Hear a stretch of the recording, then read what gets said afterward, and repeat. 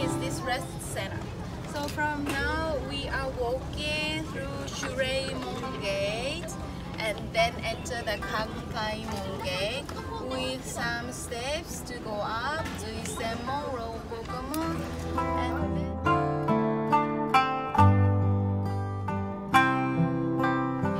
where the first king was born. Well, the Okinawa had been an independent kingdom from the middle of 15th century until the end of 19th century, and the name of the kingdom was Ryukyu.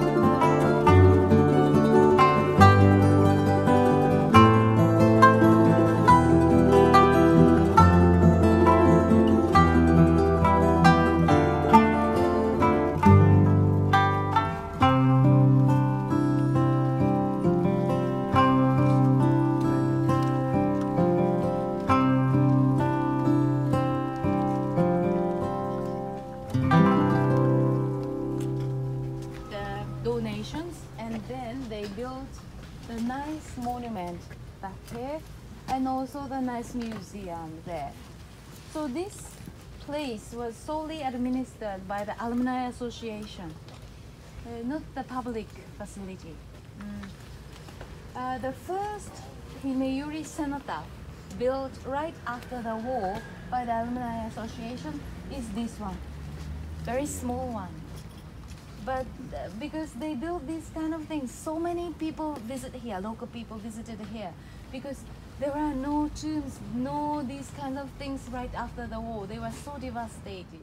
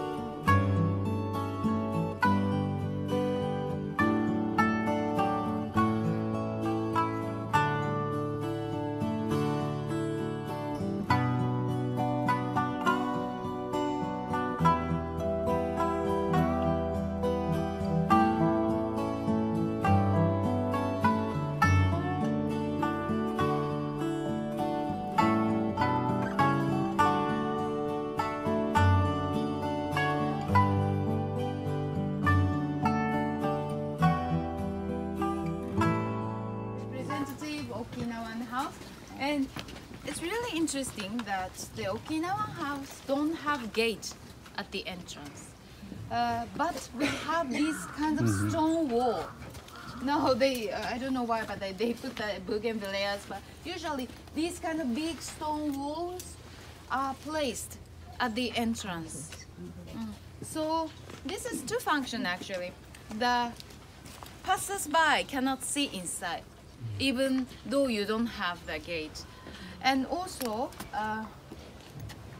the Okinawan people believes that the evil spirit cannot turn. All they can do is going straight. That's why if you place this one, the evil spirit cannot go in your house. So these two functions, they have these two functions. And actually anyone are welcomed. On the right side, usually men use the right side to go to the best room, and then ladies use the other side to go to the kitchen. It's a shortcut to the kitchen for ladies, shortcut to the bedroom for gentlemen. So you know all the delicious things are stored in the kitchen. So this is one of the cultural assets today. Nakasone house. Nakasone. Projector back there. Ohayou gozaimasu. Hawaii kara no okyakusan. It is. Puro. Great. Figurine. Wow, For yeah. people pig inside. Yeah. How you know? I look sign behind you. Oh, I hide it. Giveaway. Name right there. Figurine. Yes, so this is pigsty. At the same time, it was used as toilet. Oh. Now, because of the hygiene issue, Japanese government banned to do because this. they feed him but pig, in the old days, yes, it was very common. Everywhere in Okinawa, we had these pigsty used as a toilet as well. But it's very eco-friendly, 100% recycling. Recycling, yes. So, Vanessa, could you volunteer? Come up here.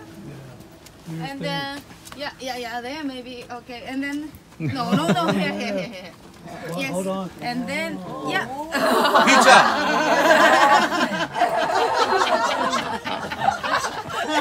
Like that. And then, yeah. And the pigs there. They're eating. Eat. Oh my God. Bombs away. I'm going to be collecting for that picture, by the way. One more time. Oh, Anthony. You lost your chance. Yeah. So squatting and then doing, and then they eat droppings. Oh my God. If you go to the very rural area of China, even today they are using this. They had to feed the pigs. Oh gosh. They do that. So what do you eat? Is that Recycle? Oh my God. Honest, you think about They're it. doing it now. Recycling. It was very efficient. Very dangerous. We use these kind of plants as a toilet paper. So it's very eco-friendly. Right? But itchy. No, itchy. Because you know, when you do the... You try already. No. Because you know, the backside is very Coarse. soft, and also there are a lot of bumps, so To help. you can clean it very easily. Car cleaning. Okay, done. Okay, let's go.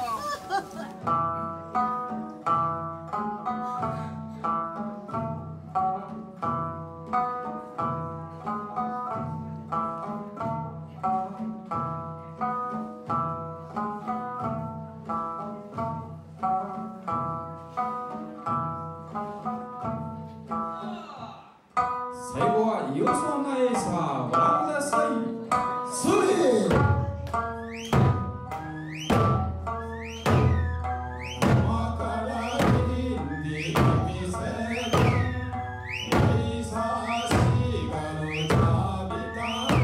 上げた両手を右左右左と大きく揺らしてみましょう。あとは手の流れる方向に足踏みも踏んでください。右左ステップステップ、はい、あとは皆様の笑顔があればスマイル。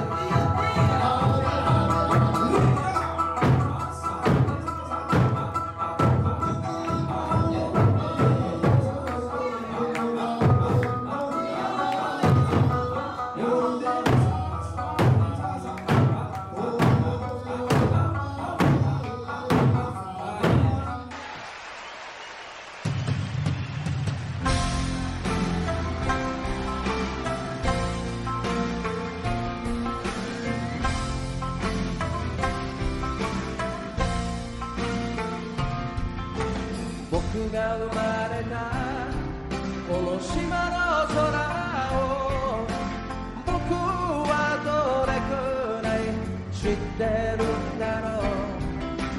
輝く星も流れる雲も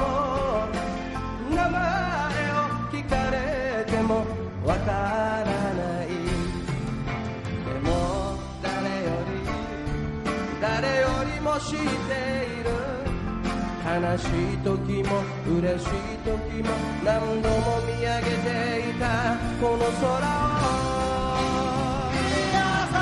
教科書に書いてあることだけじゃわからない大切なものがきっとここにあるはずさそれが自慢中の歌から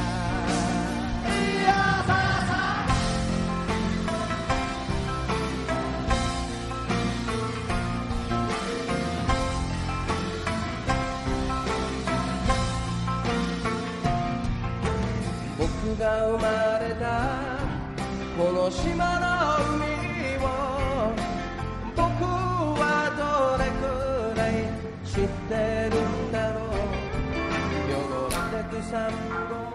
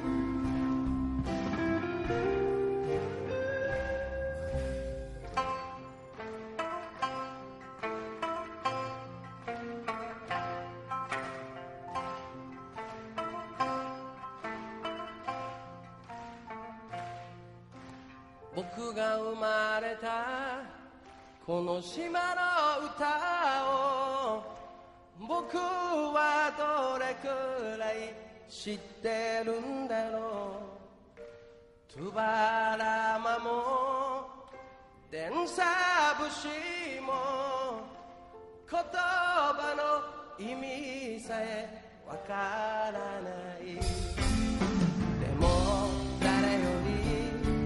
誰よりも知っている祝いの夜も祭りの朝もどこからか聞こえてくるこの歌をいつの日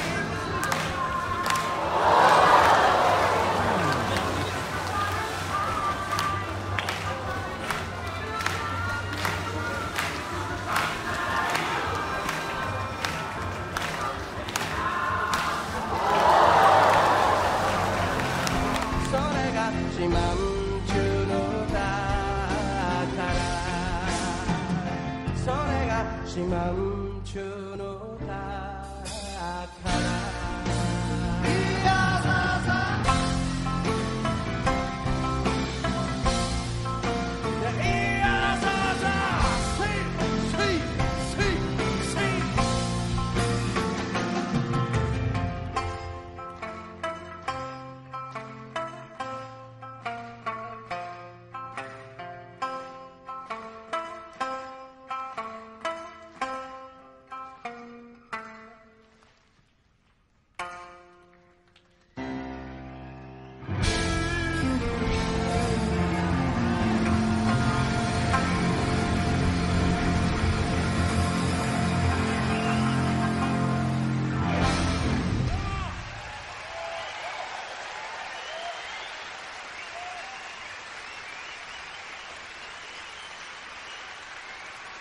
Oh, he get his camera over here. Check that out. You're the main show. Boy, everybody like this, boy. That came out really nice. Oh, the whole family, the family photo. Thank you. What are you doing? I'm having my fish eat the scales off my feet.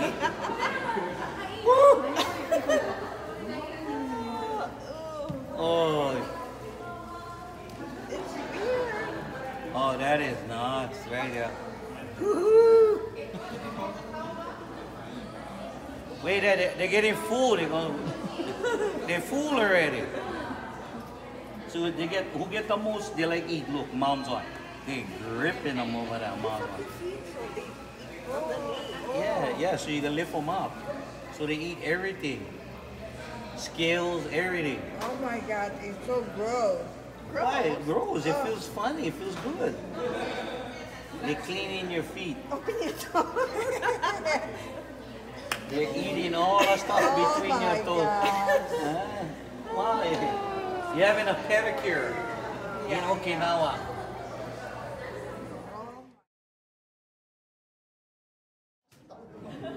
大サービスしましょう。ハルさん、パシッと、ほらハルさん。頑張って、ほらもうじゃあぶつけましょう、パシッと。攻撃。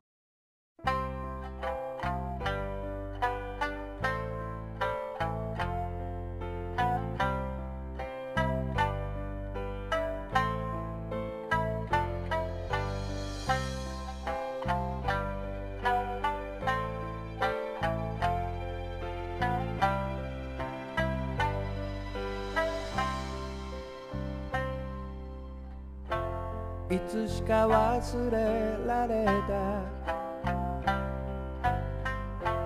おじいの形見の三振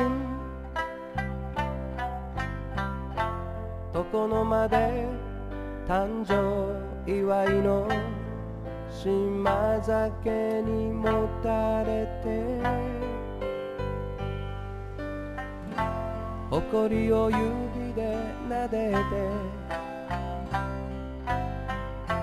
緩んだ糸を巻けば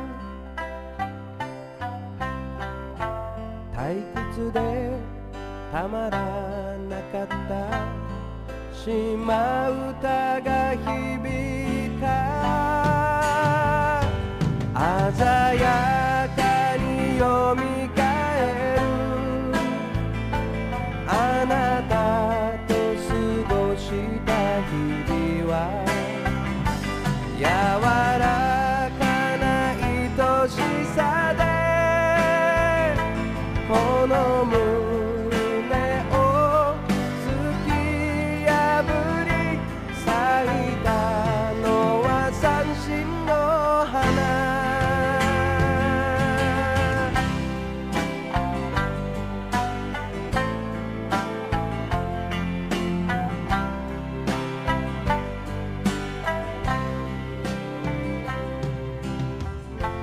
テレビの斜め向かいの